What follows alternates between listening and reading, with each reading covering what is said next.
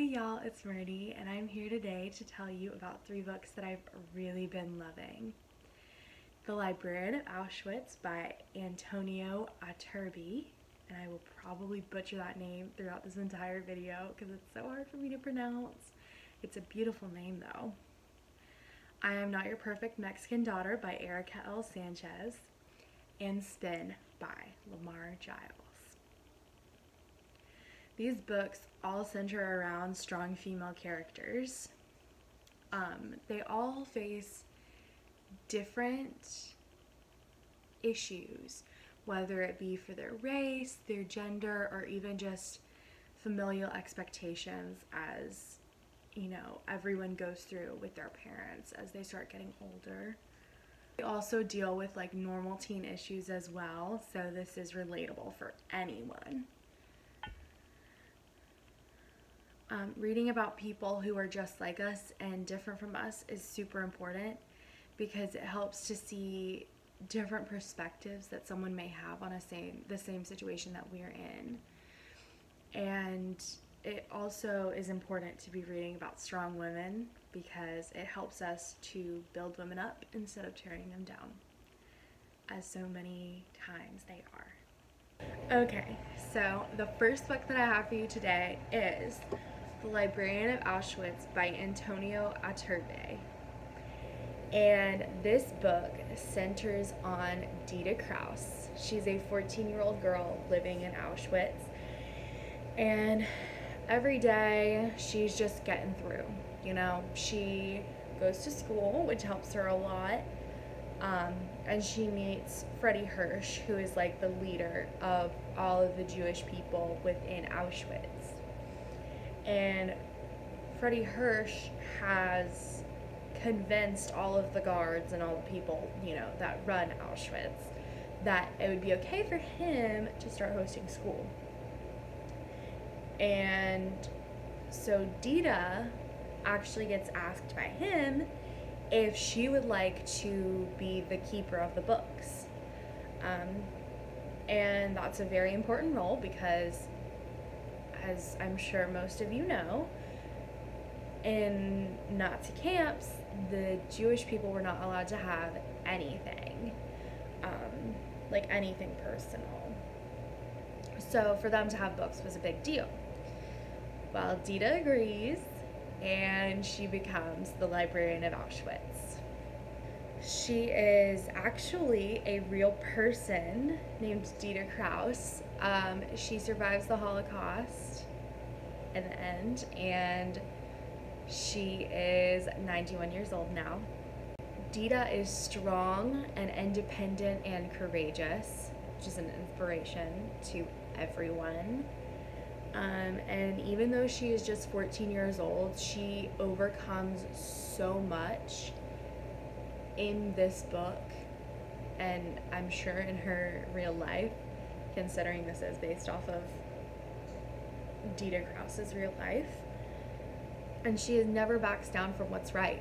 She knows that it is very important for these books to remain safe and for these books to be able to be distributed to the teachers of the camp, because that's how they're learning and they're growing and how they're teaching these kids.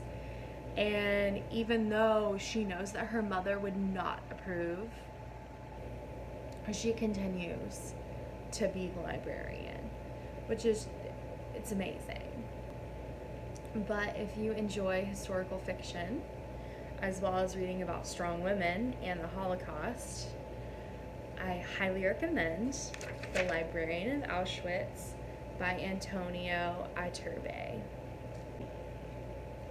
The next book that I have for you today is I Am Not Your Perfect Mexican Daughter by Erica L. Sanchez. So, I couldn't find my copy, so I had to print off the cover for you guys to show you what it looks like, and my printer is running out of blue. So the cover of this book is actually a very pretty teal, but yeah, that's what it looks like. This book centers on Julia, who is a Mexican American living in Chicago, Yes, Chicago. I don't know why I forgot that for a second. Um, and she is nothing like her sister Olga, who her parents adore and look up to. Olga is the perfect Mexican daughter. She went to community college and only ever had one boyfriend. But when Olga suddenly dies in a tragic accident, Julia and her parents are pretty distraught. So the book is mainly focused on Julia trying to kind of figure out who her sister is. Because before her sister died, her and her sister didn't really have a good relationship. They kind of were just coexisting. So Julia feels like she does not know anything about Olga really, and that's hard for her. She wants to figure things out, and through the help of some of her friends, she does that. Julia is smart and driven, and she's just trying to figure out who she is and find her place in the world. She wants to go to school, she wants a boyfriend, you know. She's trying to figure all of this stuff out just like any other teenager, all while, you know, living in Chicago, and her sister just passed away, and, you know, dealing with all of those things. The book is really hard-hitting, and it draws you in. It leaves you captivated by Julia and all of the things that she's going through. A big thing in this book is also mental health, and it shows you that, you know, someone can look like everything's fine and it's completely not fine, and they don't know how to cope. Julia's strained relationship with her parents is relatable for any teen, just because they are trying to control her and she's trying to grow up. And they don't see it as that. They see it as her rebelling and going against what they want. That is something that is relatable for any teenager. If you enjoy books about Latinx people and you would like to read something about a strong woman overcoming obstacles, including mental health, you should definitely check out I Am Not Your Perfect Mexican Daughter by Erica L. Sanchez. Okay, the third and final book that I have for you today is Spin by Lamar Giles. This book actually centers on 3 strong female characters. DJ Parsec, also known as Paris Secord, or Secord? I think it's Secord. Kaya, and Fuse. In the beginning, DJ Parsec is found dead, and the last 2 people that are seen with her are Kaya and Fuse, who are the people she also happens to be closest to. So if anyone knew what happened, it would be them, right? Well, they end up being blamed for her murder, but they are forced to work together, though they are actually enemies, and they end up trying to crack the case together. This book is told from 3 different perspectives. All 3 of the girls are the 3 different perspectives, and each chapter really shows, like, each chapter by each girl actually shows their personality through these words. And the story is very easy to read despite these different perspectives. Sometimes it's hard to keep track of these different perspectives, but because it's written from 3 different points of view and there is the personality there, it's very easy to follow.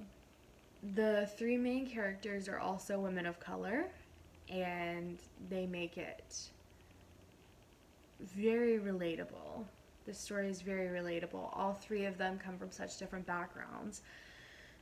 Paris is just like a local DJ, and then Fuse is this rich person who you know, her dad's in the industry, and then Kaya is DJ Parsek's best friend. And seeing the three personalities mesh together within the chapters that give you so much background information. There's flashback chapters that are written from DJ Parsek's perspective, because as I said in the beginning, she's found dead. So all of the chapters with her in them are these flashback chapters, and they really go into detail about the background. They tell all about the different relationships that DJ Parsek had with both Kaya and Fuse. There is also an audiobook version that is just as easy to follow, because they have 3 different narrators for the 3 different characters. All 3 of these girls are smart and driven, and they don't let anything hold them back.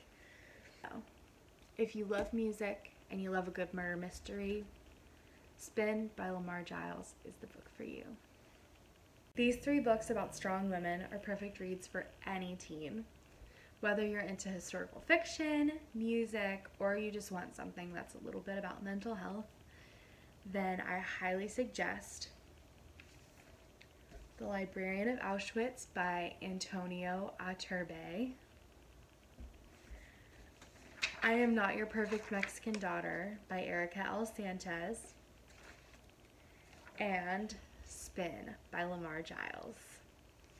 Happy reading.